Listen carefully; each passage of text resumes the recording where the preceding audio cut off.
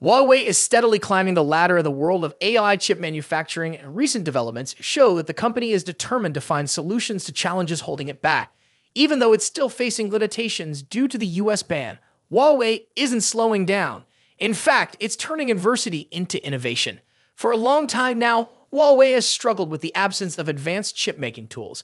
Since the US sanctions, gaining access to the most cutting-edge technology has become nearly impossible for the Chinese tech giant. But that hasn't stopped them from making a comeback. With the return of Kirin 5G chips in its smartphones, Huawei gave us a clear sign that it's not done yet. However, AI chips are a different beast.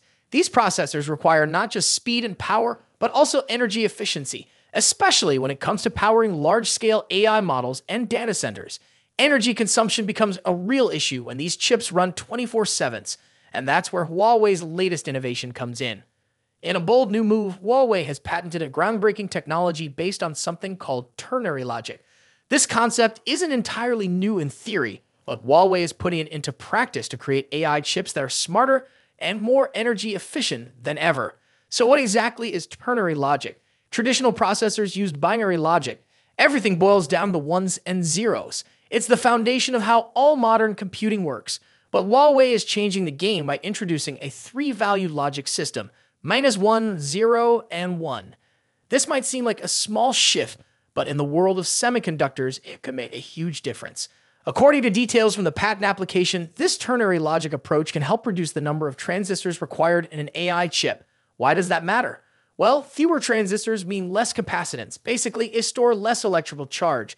That directly translates to lower power usage and less heat generation. In simpler terms, Huawei's ternary logic chips could do more with less energy. That's a massive win for industries relying on AI chips. Think about data centers running thousands of processors nonstop.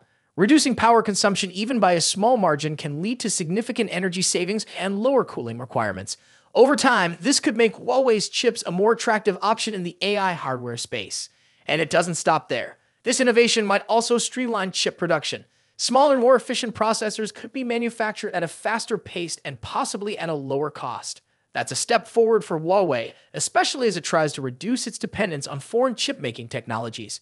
But chip design is only one part of the equation. You still need the right tools to manufacture those chips, and here too, Huawei is taking matters into its own hands.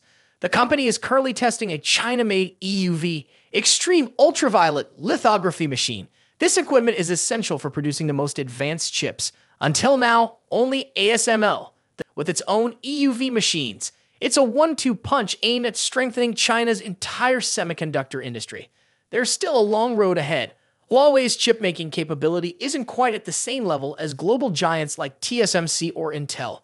But with each step, the company is proving that it's not backing down. Whether through patented innovations or self-developed machinery, Huawei is finding new ways to move forward. And if this momentum continues, we could see Huawei playing a much bigger role in the AI chip market very soon.